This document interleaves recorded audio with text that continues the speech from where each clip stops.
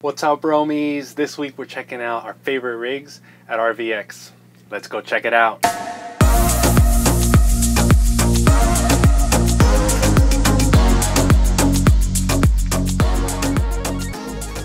The first RV on the list is the Lance 1975 travel trailer.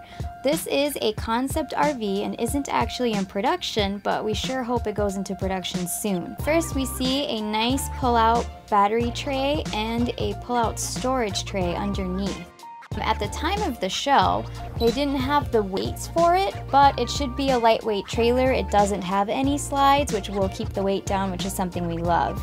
It has an outdoor kitchen, and we love how the outdoor kitchen pulls out of the rear.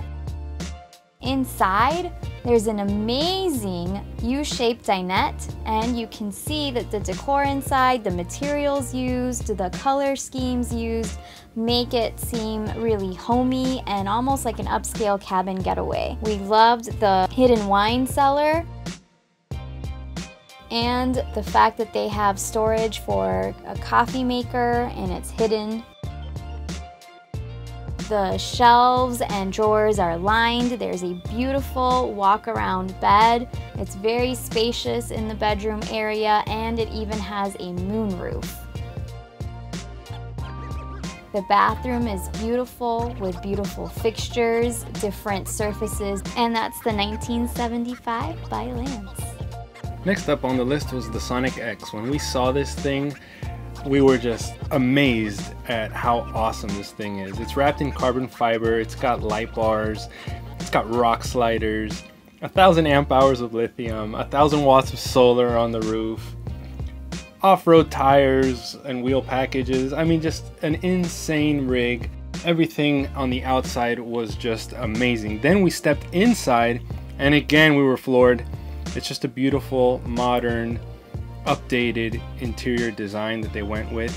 Really nice white and black motif going on inside. Plenty of space to relax, and this cool Murphy bed that fits flushly against the front of the trailer and reveals a secondary seating space, which was awesome. Even the floors were awesome. That was the Sonic X. Next up, we have the Evoque travel trailers.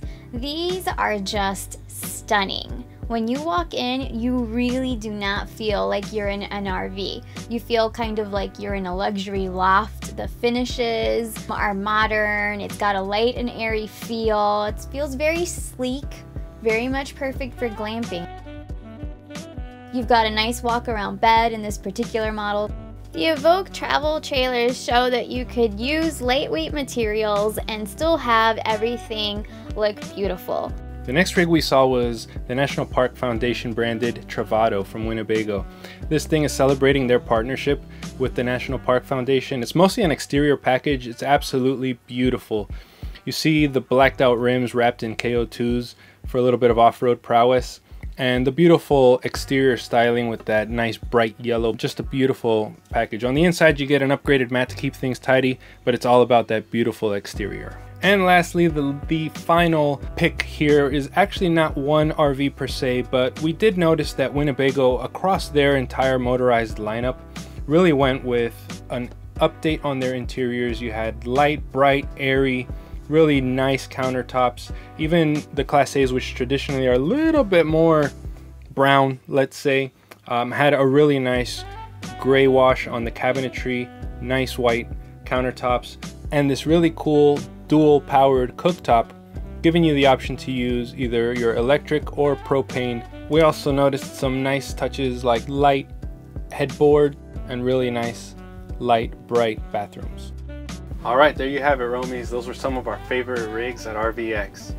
If you liked this video, be sure to leave us a like and a comment. As always, Roamies, enjoy the view and keep roaming. We'll catch you next time.